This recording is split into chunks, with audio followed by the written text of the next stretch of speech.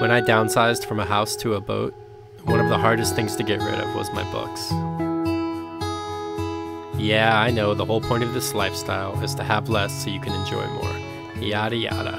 And space is a premium. But for me, our library on Rite of Passage is just as important a part of our boat's inventory as the food stores, the life jackets, and flares. Sure, we can't eat books, nor can we float on them for survival.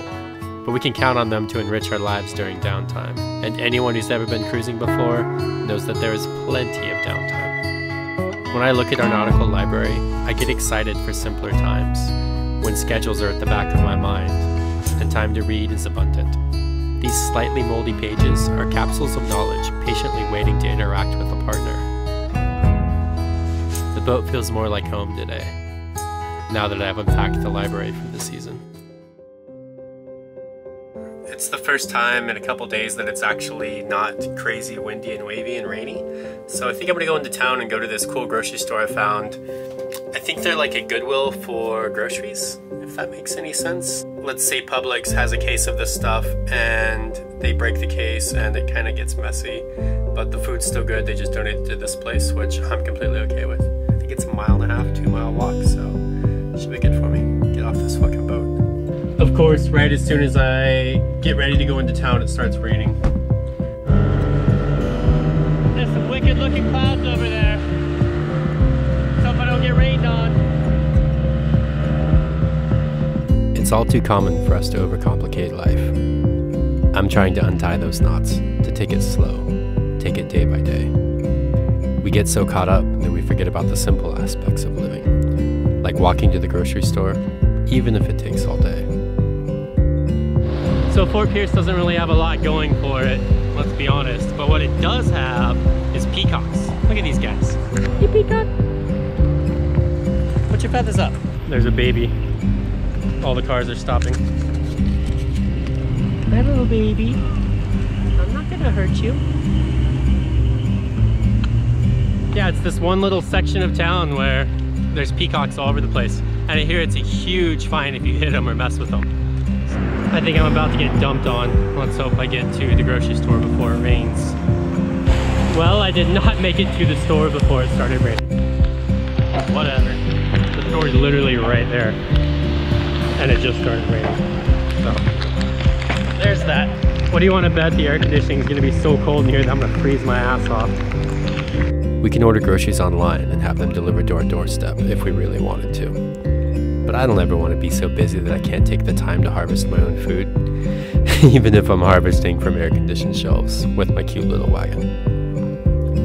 Spending your whole day getting groceries might sound mundane to some and absolutely dreadful to others, but to me, it's a fantastic way to spend my day. With each item that goes into my little cart, I think of a meal that I'll prepare for the crew in some faraway anchorage. It's pretty obvious that food's important to me. Good food, good ingredients to be shared with great people. I'm waiting for Gordon and April and his son Gordon. They're heading out right now with one more load of supplies, and then they're bringing the swim platform, and we're going to mount that shit and go to bed.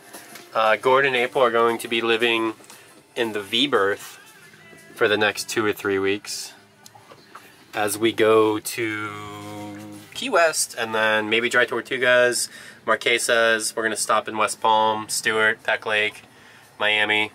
So yeah, pretty excited. And the boat looks good. Welcome! These three were the perfect crew to have aboard Rite of Passage for the inaugural run south. There was no sitting around waiting for stuff to happen with this group. Once I explained what needed to be done before we went to bed for the night, the ball was instantly rolling and shit got done. That is, as soon as they figured out how to fight the current and get on the boat. The worst task was mounting the swim deck while dealing with the current and choppy water. We stripped out more screw heads than I'd like to admit, but eventually we got it mounted and into our bunks we crawled. Thanks Gordon and Gordon. Everyone who uses the swim deck this season will be able to do so because of you. Who are you? Gordon Clay, Jim of the 4th. The 4th? What got you on this boat? I followed my dad. What was it like being on the boat today? What was your experience? Relaxing and chill. All I did was lay down and sleep. Hammock's awesome. Is that where you slept last night? Yeah, that's where I slept. My ass froze. You gonna come back? Yeah, next weekend, I might. Yeah? Really? That's awesome. Hell yeah. Stay longer next time. You got any more parting words of wisdom for people out here? Future people coming to the boat? Any advice for them? Catch a ride and just chill. Yeah. Make it easy. Yeah, easy going, you know? Yeah. Feel ya. Word. 2 Gordons in one spot. It's a rare sight. It's a rare sight. Did you ever have all 4 together? Nah. No? No, Kick the 4 I got. 3 of them together with the other day. That's a wild time when there's 3 together. Well, I'm having a blast. Yeah? I love it. What was your favorite part of today? Awesome. So today, the whole day. Well, what about it? What about it? I'm enjoying the day, having a drink. Oh, I got to drive the boat. And I got to go underneath the bridge. And Shit, I'm glad I didn't see that. I drove it better than Gordon did. Did you? Gordon number 3. No, I did yeah, driving it was the best part. Hell yeah. And going on the front up there. Hell yeah. Listen to the tunes. That's my favorite spot to ride up there too. Yeah. Titanic style. Yeah, I loved it. That was the swim deck. Oh, Yeah. that was the best, except for the exhaust. Yeah, the exhaust kind of sucks. But that back was there. the best. That was the best part. Because I could put my feet in the water. Yeah. Yeah, it was nice. We're here in the Manatee Pocket, Stuart, Florida. We're gonna go pick up my dad and Kelly, and then probably go to Peck Lake and spend the night there. There's not a lot of wind here.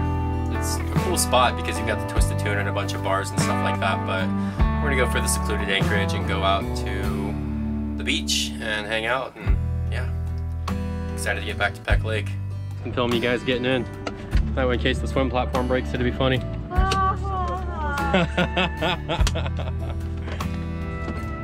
Gee, I wonder who they're breaking with. I don't know, man. If you've watched my earlier episodes, you'll remember that Gordon donated all of the wood for the swim platform. He and April bought a huge stack of rough cut oak to replace a few rotten boards on Shasta, and now I have a beautiful swim deck on the back of Rite of Passage. It's still in the beta phase of design, and I have a lot of work to do on it yet, but it's usable, and it makes getting in and out of the dinghy way easier than before. If I haven't mentioned yet, I'm grateful for Gordon and April, thankful for their generosity, and happy to have them aboard Rite of Passage as crew.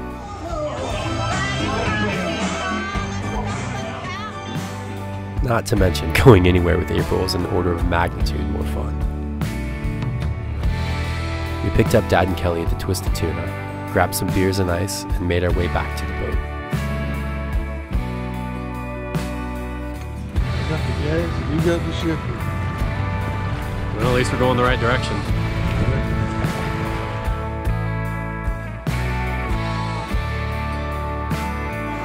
Look who made it to the boat. Hey. Hey. Dad's back driving. My dad has a tendency to say some pretty ridiculous stuff. Funny stuff. Hilarious stuff, actually. But for the sake of not offending anyone, we'll keep the reason for our laughter between ourselves. Totally awesome. I love